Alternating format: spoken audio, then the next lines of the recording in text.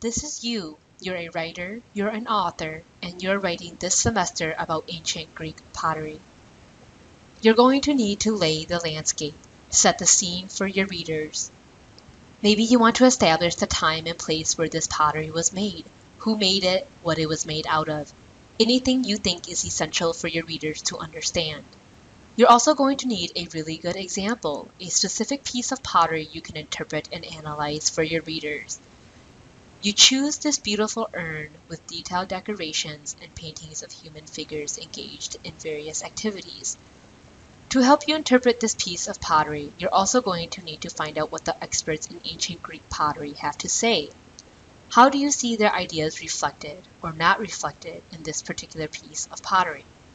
Finally, you might need a method to frame and focus your discussion of this piece of pottery. For this example, I might find a source that describes feminist theory and use that to help me analyze the gender roles depicted in the paintings on this particular piece of pottery.